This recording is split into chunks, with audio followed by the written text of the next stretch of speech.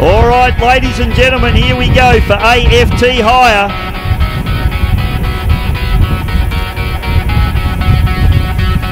.6 litre hydroplane action about to hit Exford Weir here at the Melton Reservoir as we come down. Nice line up. White flag flying high on the Dun Racing start boat. Drivers asphyxiated on it. It drops. We're racing. First of the inboards hit the water here at Melton for 2020. Froggy Norris gets a cracker, so too does the local hometown hero, Grant Harrison in the 86 Toyota. Holland on the inside, struggling a little bit for pace as we come down into turn number 1 for the first time. Down we go through turn number 1. Norris on the far outside, but the man on pole comes out in P1. It is Brad Holland. Then it's back to Grant Harrison, having a real big dig up the inside. There is the plane again with Gary Coombs. Gary Coombs actually goes up into second spot, Norris into third, and Harrison's got problems. The 86 Toyota, normally super reliable, dropping dead in the water. So it's now Brad Hollands with it all to himself at the moment as he fires down the front straight away, back to Gary Coombs. Then it's Paul Norris. And then back to Dewey Nichols. Down into the bottom turn we go.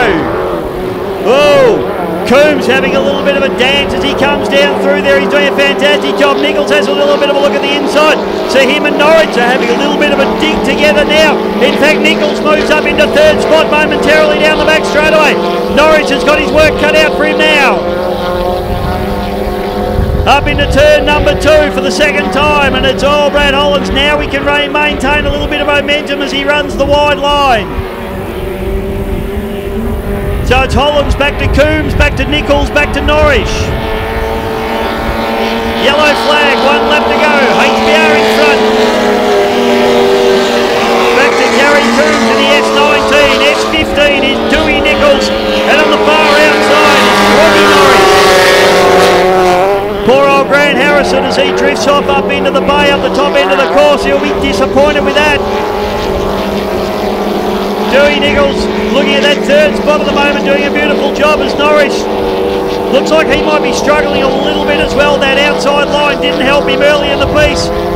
Brad Hollands didn't look very speedy at the start, but he's getting the job done now.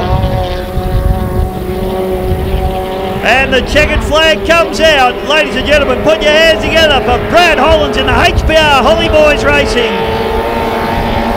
Takes the win. Back to Coombs in second place. Then it's back to Nichols into third, the great man, Dewey Nichols. And Froggy Norris into third place, and the times are tough. And unfortunately a DNF for Grant Harrison, which is not going to do his championship aspirations much good. No points.